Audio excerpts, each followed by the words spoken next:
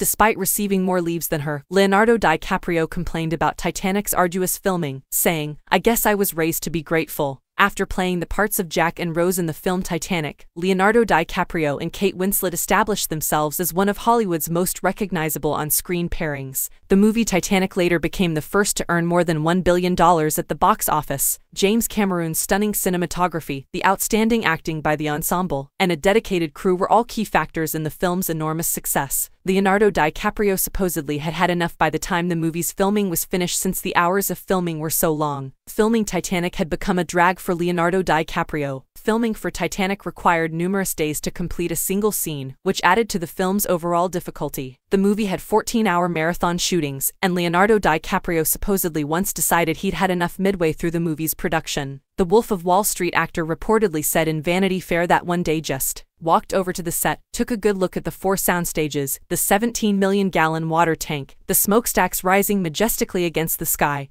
and the hordes of extras running around in period clothing, and thought, "This is bullshit." When discussing the demanding Titanic shoot schedule and how miserable DiCaprio was, Kate Winslet once shared her own experiences, taking a go at the Inception actor for being sad during filming Titanic. Kate Winslet. In a previous interview with The Guardian, Kate Winslet discussed how young she and Leonardo DiCaprio were while they were filming the Titanic movie. She stated, "I turned 21 on that shoot, and Leo turned 22. When the journalist recounted how he had met with DiCaprio, the actor stated that he had been miserable while filming the picture, and Winslet heard this, she just started giggling. She went on to say, I clearly recall him to be. Although none of us enjoyed it, we were all involved, despite the fact that he had many more days off than I ever did. I suppose I was taught to be appreciative and move on. I didn't believe it was appropriate for me to be unhappy, and if I had been, I most definitely would not have told a reporter. There is no way I would have let that slip."